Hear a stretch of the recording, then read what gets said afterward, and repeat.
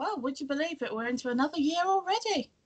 Ah, yes, it's 2019. The future's upon us. Yeah. I can't believe next year we'll be going into a new decade. That reminds me. We're gonna do shows from 1999. Actually, thinking about it, was it 1999 20 years ago? It was. Yep. 20 years ago. Two lots of decades. First, one lot of 10 years and then another lot of 10 years. 10 plus 10 makes 20. Which means that we originally thought 1999 was like 5 years ago, but it's not. That makes us old, doesn't it? Yeah. We're so old!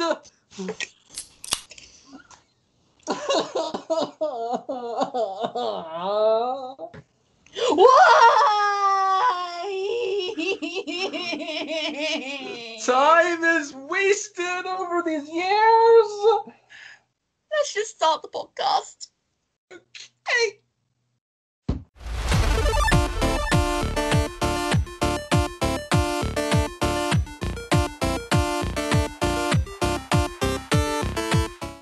Hello, little peeps. Welcome back to our podcast, Between the Pond. And this week we have a very interesting subject, as you would have known from our cold opening. We are looking at 1999. But first off, I'd like to introduce my co-host, Mr. Mike Mixtape. Hey! Yay! Hi there, folks. And I'm Steph Felton, and if you guys want to see our channels individually and see what we do, I'm sure Mike will put them in the description box below. So yes, so we are talking about the subject, or this week's theme is 1999, 20 years ago. Yes. And not just for the comical purpose of doing a cold opening, it literally was 20 years ago. So, for some of you that don't know what our podcast is, even though this is the second episode and some people may have seen the first one, basically, I'm from the UK, Mike is from America, excuse me, and we both grew up watching different things. So basically, we get to share stuff that we've seen from our childhoods, or things we watch already on the telly, or films, or something like that. Actually, I thought the other day maybe we could do like a radio special and share with each other radio shows or something. It's a thought. It's an interesting thought. Okay, so basically, seems that you went first last time. Shall I go first? Sure, why not? Okay, so I might as well get the obscure one out of the way. So the first one I got to see was Sherlock Holmes in the 22nd century. Sorry, I've been wanting to do that joke. There you go. So yeah, so basically, with this TV series, 1999, it was I believe it wasn't fully American. I think it was a collaboration between Britain and America. Yep. So basically, I watched the pilot episode, which is always a good thing to do. Start with the first episode because you know what's going on. So basically, it starts off with Sherlock Holmes fighting Moriarty, or not Liberati, Liberace. that would have been interesting. Seeing Sherlock Holmes fight Liberace.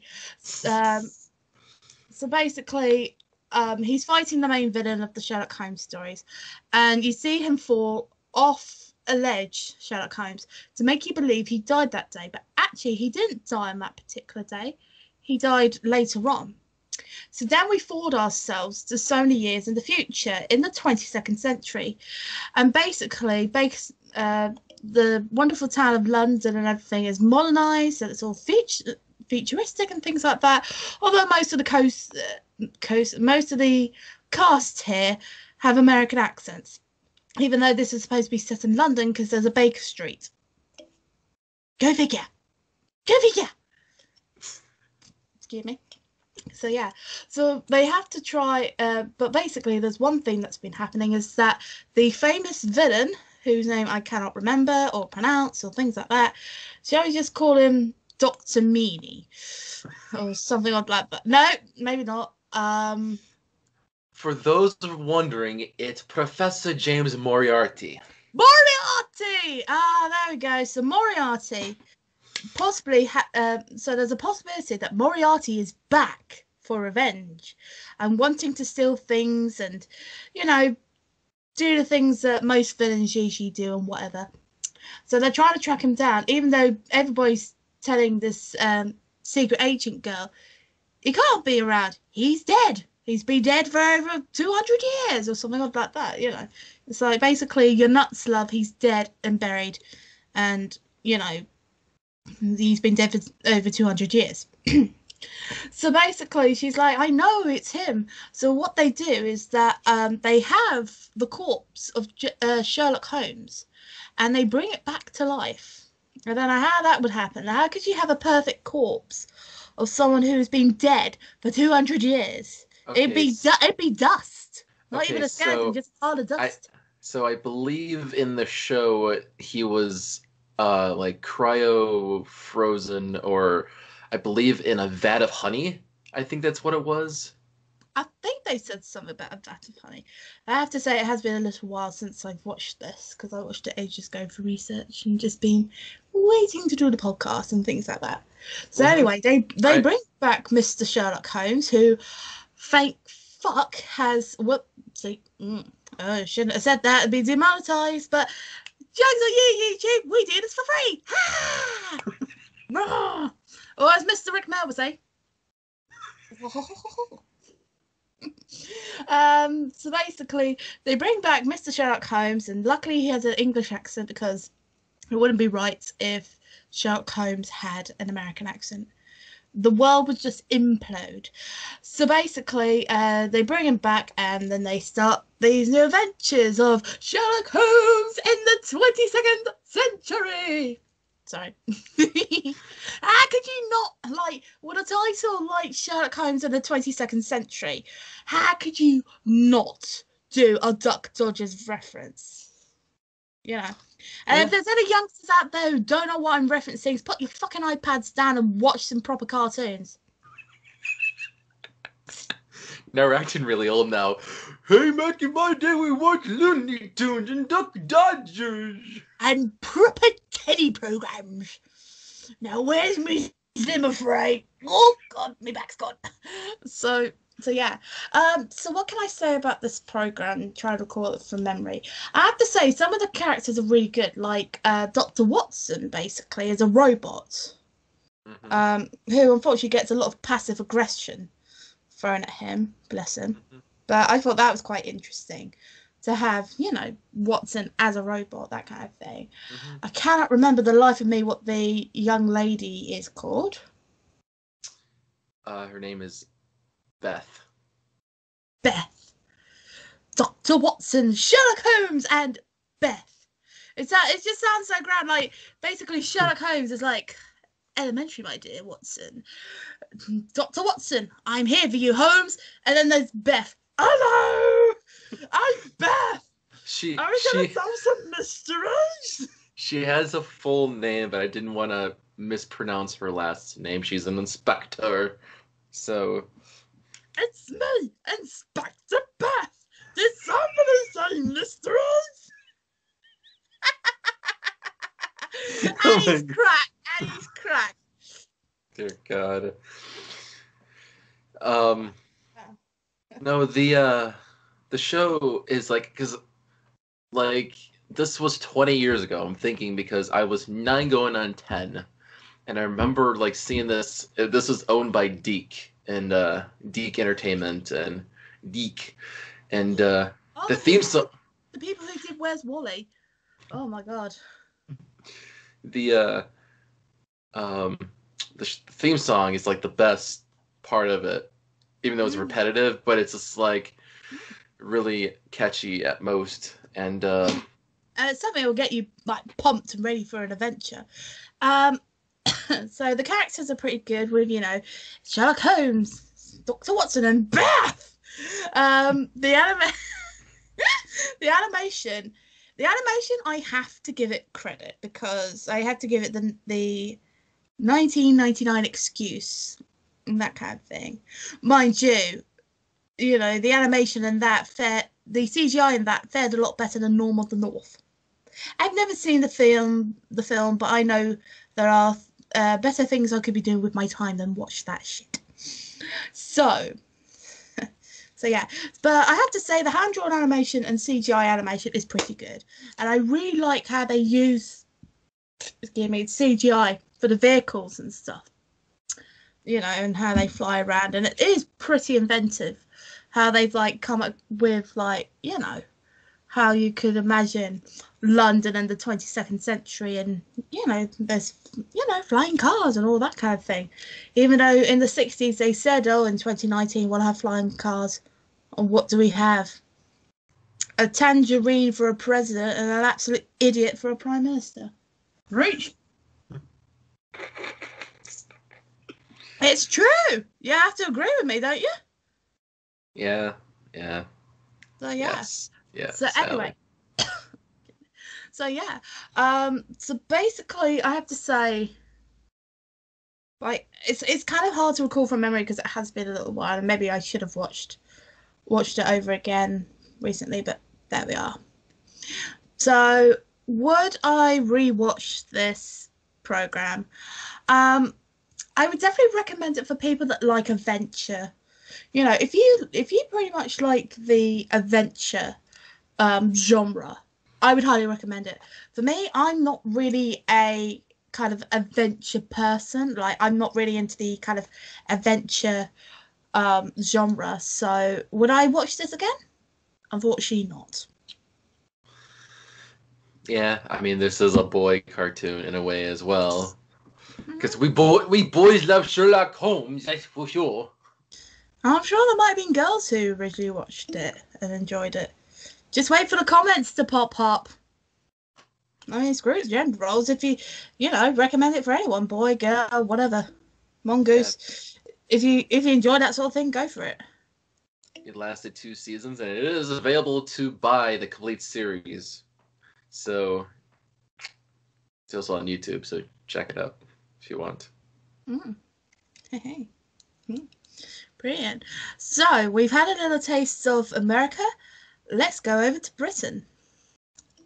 And I actually remember seeing the ads for this. I remember seeing this advertised on the telly. Before I even say the show, I have to be prepared to talk about these shows. And I got to put something on. And I know Steffi will get a kick out of this because you sent it to me. There we go. Union Jack. British flag. Okay. Yeah. I got that for him when I went to Brighton. So I'm ready to go. Okay, we're talking about the Tweenies. Okay, we're talking about the Tweenies here. And this is a show that she just adores. I don't understand what it is. Okay, so the episode that she showed me or recommended to me to watch is not actually from 99. It's actually a later episode, that later years. So it counts because we're still talking about the show itself. And the show first broadcasted in 1999. So we are still good with this. I just want to clarify that if you're wondering, because the episode itself is called Favorite Songs. And you could look it up. It's an episode called Favorite Songs. Oh boy. Okay. So the Tweenies is a show centered around 4 infant children known as the Tweenies. They like playing, singing, dancing in a fictional nursery in England. They are carried by 2 adult Tweenies and 2 dogs. I'm reading from Wikipedia, by the way, so I just want to get that straight. Do not compare them to the Teletubbies because these kids are very much well developed and able to communicate effectively. So, and it kind of, in production wise, it kind of does have that Teletubbies feeling with the costumes and everything else. But the animatronic heads and things. Yeah. So, there are. Hold on. I just wanted to say the characters because there are. Okay. Holy shit. There's only four tweenies in the episode, and I'm trying to remember which is which. Fuck. Oh, it's a children's show. Um, It's a family picture. I, Raphael. there is Bella, Milo, Fizz, Jake. Let's see, Doodles. Kids. Yeah, there's other characters like Izzles, Max, Judy, and sometimes it wasn't in this episode, but Max's sister Polly comes along in the show. Mm. So the As does episode, Doodles. yeah, in the okay, so the basic premise of favorite songs is that the Tweedies have a favorite song, and they have to choose which one they want is their favorite. And they decided, oh, let's do like a top of the pops kind of, countdown of our favorite songs. And they organize it, just like how it is. They go through. I mean, at first they do. I think that inspired that idea because they were singing "Wheels on the Bus Go Round and Round," that little segment there. Then they're like, yeah, let's just set this up as like a show. We could do it for our toys and people, and I guess they have Max come in to do the DJ or disco jockey, as he says, um, and they end up doing the bit. They have doing the show. Max comes out. He's wearing a wig. He's like being the disc jockey of the whole program, and all the kids come out. There's four of them. There's like number four, number three, number two, number one. And each of them have a song. And that's actually kind of cool. They incorporate these nursery rhyme kind of songs into like disco pop kind of songs. They're not like the old songs you listen to. It's like they jazz them up for the show, and they have a good time. And I think crap, there was one of them. There was the last one too. What is the? I can't remember the Twinnies' names because they were just. I, if I remember rightly, it's Jake, and he couldn't pick his favorite. So Doodle just said, "Just sing a mixture of them," and he literally just does a medley of all of his favorite songs. Yeah, he does, and it's like a mashup of all of them. It was pretty cool, and then he won the crowd over with it. It's like, you want more of it? I'll give you more of it. That's the basic gist of the episode. I mean, there's really nothing else to for details wise. I mean, I guess there is a controversy with the episode later on in later years. Yes, there was. It's interesting because Max was portraying a famous disc jockey in the UK, and he the said disc jockey had issues later on, and it's a big controversy, and just. Do you want me to fully explain? You can fully explain that because I didn't really understand.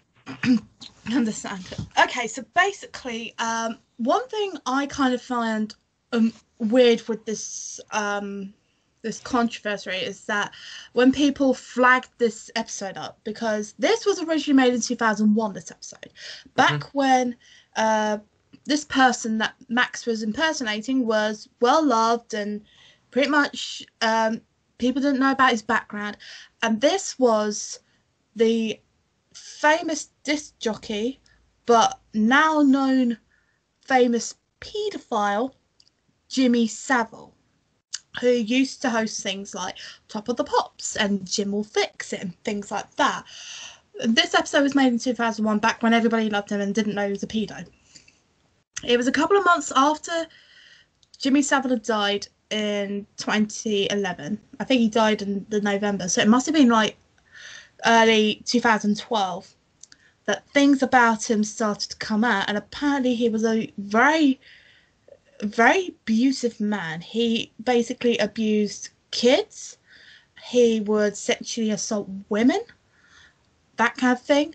And when this all came out, because the people his victims wouldn't come out about it, because either they were scared that no one would believe them, or they'd be told to keep quiet because you don't want to hurt Mr. Savile's reputation, that kind of thing.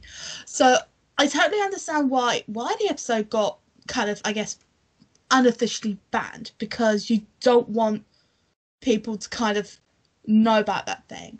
But the one thing is, when the mum, like these parents were saying, like, how can they show an episode like that with Jimmy Savile? No, no, no, no, no. It's like, seriously, think about the context. This was made in 2001. It was 10 years before he died, and 9 years before we would find out about his dark background. So that's what I find weird about it. Not because I'm biased to the Tweenies, it's because you've got to think about the context. Yes, I can understand it's very insensitive to show someone like that, but you have to think they didn't think about it, you know, back then. Because I mean, if the episode had been made in 2011 or 2012 or anything like that, naturally they wouldn't do that. They would censor that, or that kind of thing. You wouldn't naturally do that. But the fact that it was 2001 when they made it, they didn't know about his dark background. Hence, basically, that's what happened, And on a lighter note, to show you how much of a hardcore Tweenie fan, I have this album on my phone with a couple of songs. I have Have Fun Go Mad, Number One, Do the Lollipop, I Believe in Christmas, Best Friends Forever, Bananas, Light Up the World, Starlight, Mega Mix Part 1, Mega Mix Part 2, I Can't Stop Tapping My Feet, Gonna Build a House, Come On Feel the Music, Rhythm of the Music, and I Like to Be a Bubble. Mind you, she's 25 years old and she has that on her phone.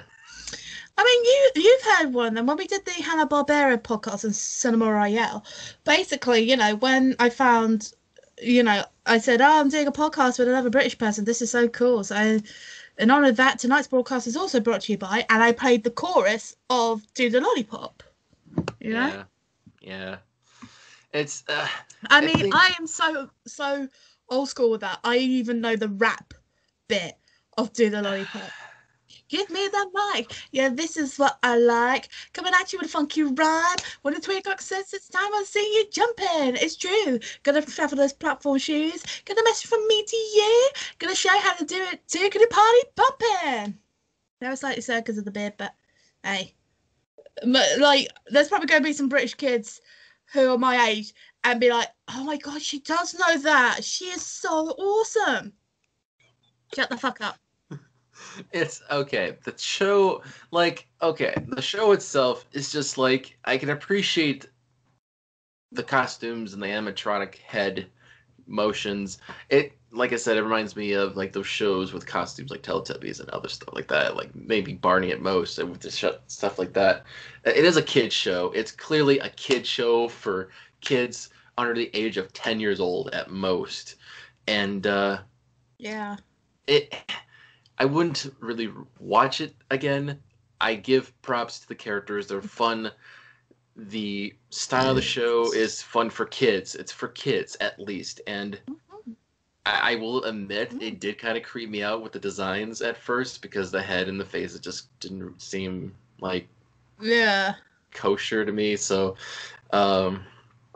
it's weird how like when the Tweenies used to go outside and they interact with normal humans and stuff.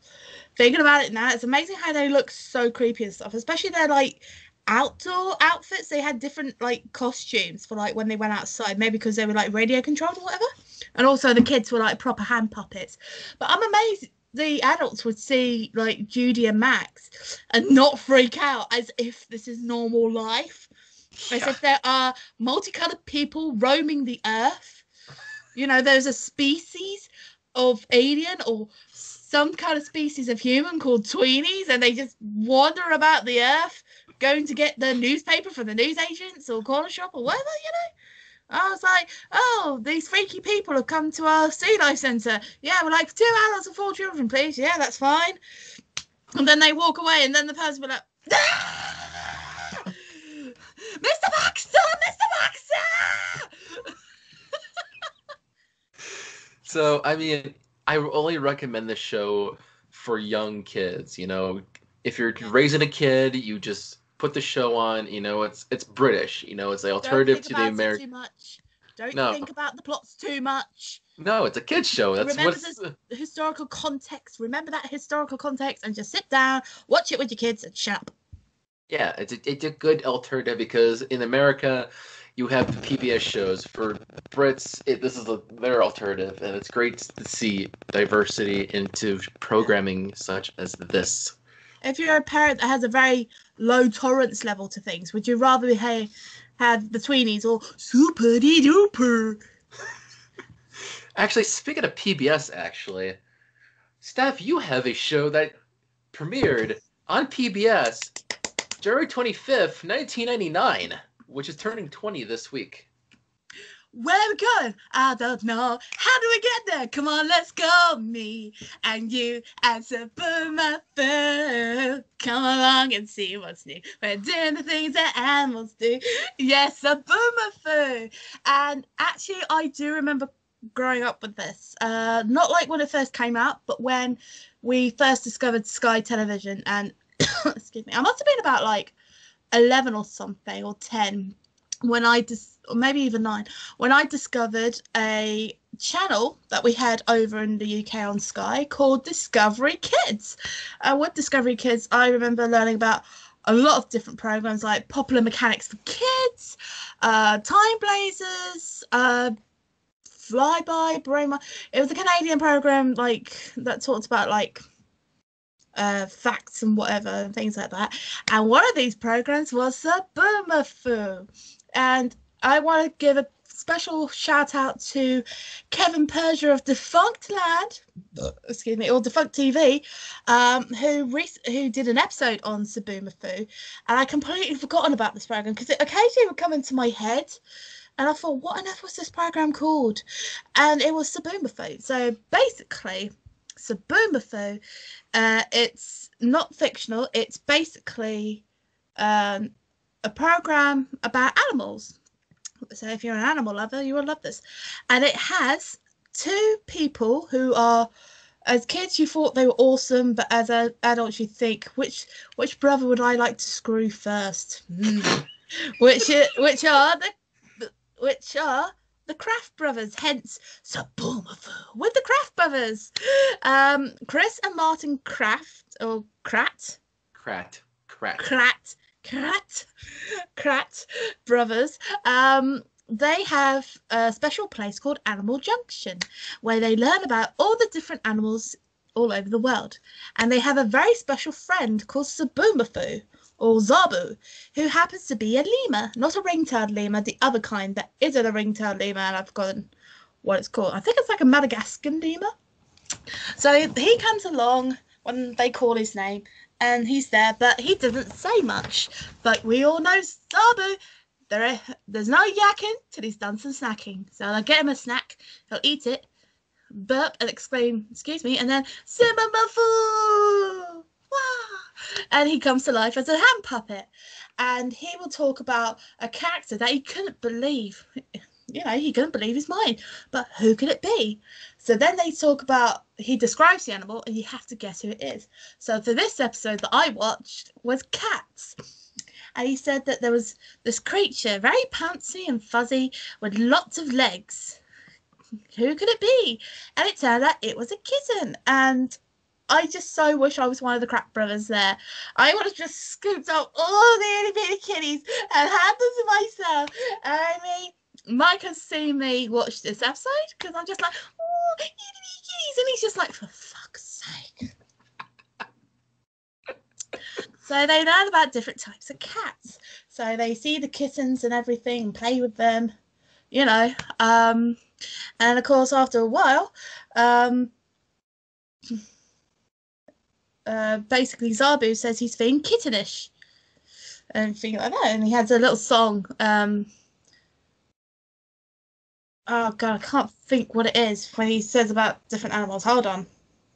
Oh yeah, one of them, basically one of his well-known catchphrases of Sabumafu was Mangasika, which is a Malagasy word literally meaning cold, but used in this series to mean cool. Mangasika. The mystery animal, and then he has a song that's basically like, so yeah, the song of like, so basically he has this song about like saying, I feel so and so, how about you? So then afterwards, they gather up the kittens, and Zabu tells a story of when he was in Zabuland. So he was leaping along, leap, leap. So basically, he would tell you a story from Zabuland.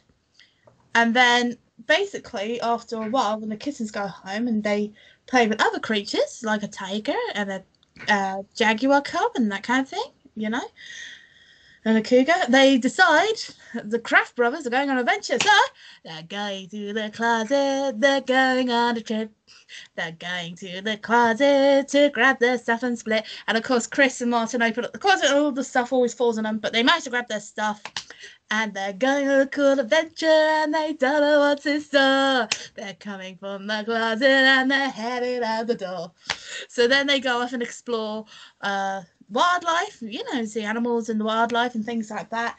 So then they come back and often they would have a letter from Jackie, who's one of the animal helpers, I think, something like that. And they will ask questions and whatever.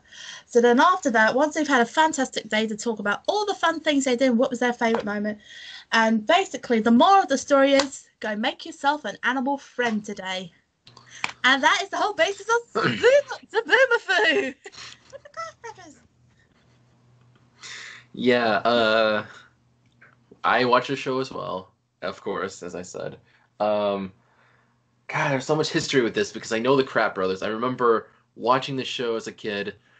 There was a time when it was the family around the dinner. We have a TV in the kitchen. We watched like PBS and that'd be on. There's a little bit of history too because before Zoboomafoo, the Kraft Brothers had Krat Creatures, which is a show previously before that, and it was them, a kid, and some like creature that talked to them as well. And I went to the store as a kid and got a official Krat's Creature stuffy, and it was a warthog. It has seen better days, but that's how much of a fan I was of the Kraft Brothers because I had this as a kid. So what were you saying about the time traveling warthog? Okay, so I think this story is adorable, by the way. Damn it, you're making me blush now because it's just a child thing of me, okay? Because mind you, okay, let me little context here. I bought this, I loved it, but I also am a huge fan of Back to the Future, so I love time travel. So I named him Time Traveling Warthog, or Time Travel Hog for short, TT Hog for short. So he would just go into past your future, and you just like fly around, and I would just have adventures with him, going through time. He has his magic tail. He would just go back in time and go in the future. So I mean, oh, isn't he cute? I think after this goes out, I don't think there's going to be a single woman that won't sleep with you now. Like, women want adorableness, and like when he told me the story, I was like, "Oh, you cute pie." Yeah, Zoboomafoo is that one show, and it still holds up. I mean, it teaches kids about animals, and yeah. The Kraft Brothers are still working today. They are still going at it. I mean, they have different shows now. They have a show currently on PBS Kids, and it's called Wild Kratts. It's an animated show, but I was about to say. But they've done other works. Like I said, they did Kratts Creatures before Zoboomafoo. But if you are older than kids and you want a more adult or teenage-oriented animal show, they've done a show called Be the Creature that was on National Geographic. Oh. They're really good people. I mean, I think more of a case of like, if I were to shag them, I'd rather go back in time. Can I borrow your time traveling warthog to go back and shag them? And then just come back to the future. It's like, I'm pregnant with a crap baby. Like, how did that happen? I don't know. Apparently they said they haven't had sex for 20 years. You're the woman I met in 1999. You haven't aged a day. What happened? Warthog? But it's a cracked creature. Okay. It's gonna say that Chris is the youngest. He's 49. He's gonna be 50 this year. Really? Martin is the oldest of the brothers. He is 53. So I always thought like the guy with the brown eyes, Chris, was oldest because he just looked older. yeah, that's Chris. Yep, and the other one is, I think, is taller than Chris too. Is Martin? Yeah, Mm. Oh, but yeah. Zabufu is just great. But anyways, okay, so I know you're a fan of it, but would you watch it again? Yeah! In fact, I do. And he has to put up with it because he's my friend. I mean, I appreciate it because just like that, it's a show. I mean, I like it. She likes it. It's all good. It's all good. Highly recommend it. I mean, but I will end this on a somber note because Zabufu, who was played by Jovian, he the original lemur in the show, he sadly passed away in 2014, and he lived it to be 20. So I'm just like kind of surprised for that lemur to be alive. But yeah, he died in his home. He was at the Duke Lemur Center in Durham, North Carolina. So in honor of Zabufu and Jovian, God bless. Manga Seeker. And now for our finale, we shall be taking a slightly more spookier side. Take it away, Mr. Mixtape. No! It's the Grizzly Tales for Gruesome Kids! Oh, A no! tale of cautionary tales for lovers of Scream. Um, Oh. the show, yeah. The show is actually based on stories, books, of course. Each episode is based on a tale within the books. The ones that Steph showed me, they're really short. They're actually 10 minutes long, so not that bad. All right, wait, where's my episode list?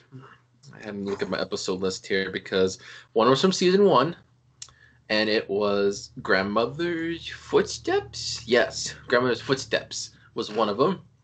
It was an old woman telling her grandson a ghost story, but reveals a startling truth at the end. Each of these tales has a twist at the end, as always. It's a cautionary tale, it sets you up to learn something at the end or something like that.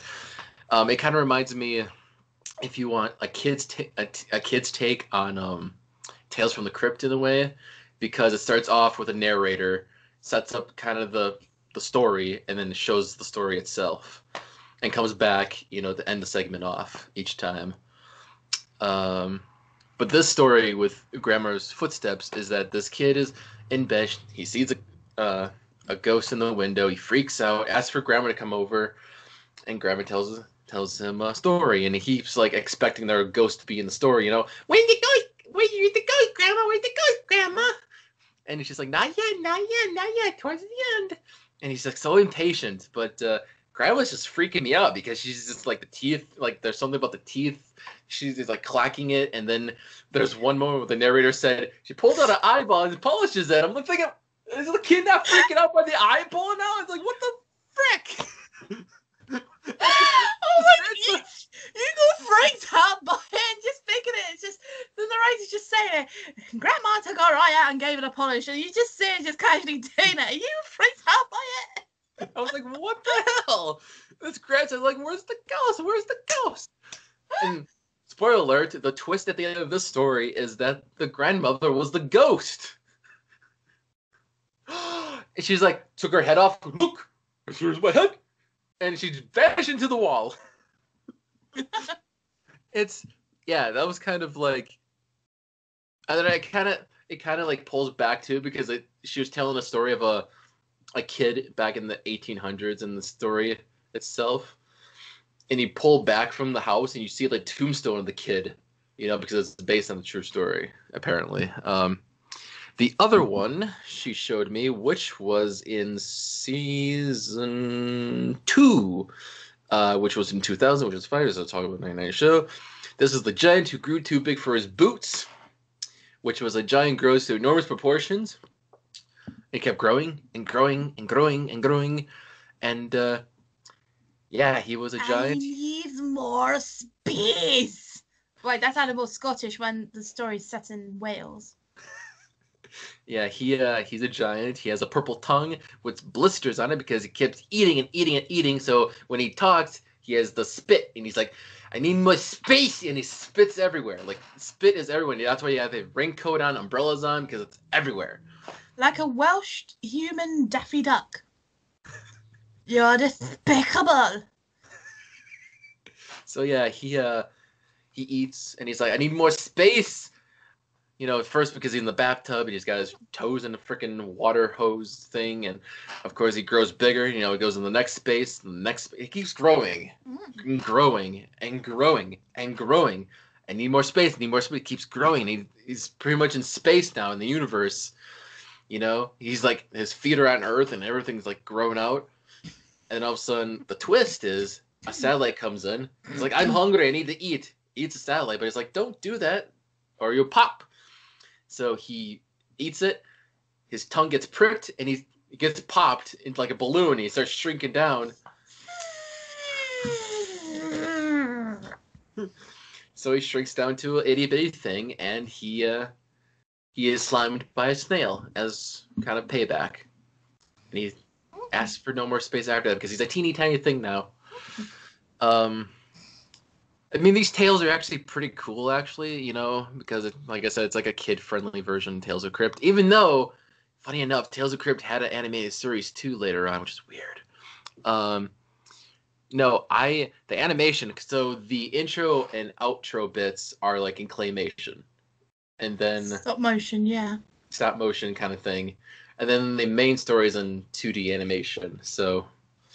It's actually pretty good animation, and the stories are very well... adjusted based upon their stories in the book series.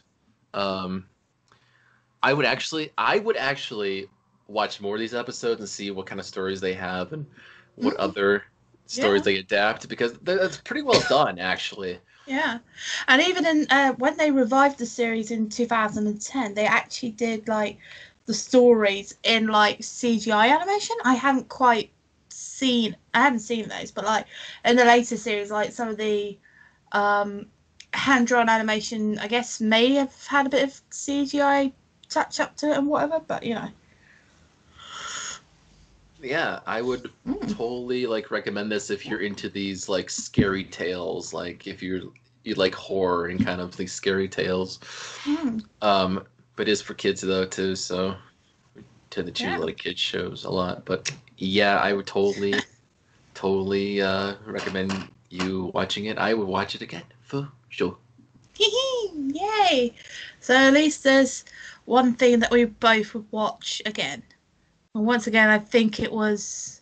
Wait, I said I would watch Suburufu again. Would you say that was your favourite?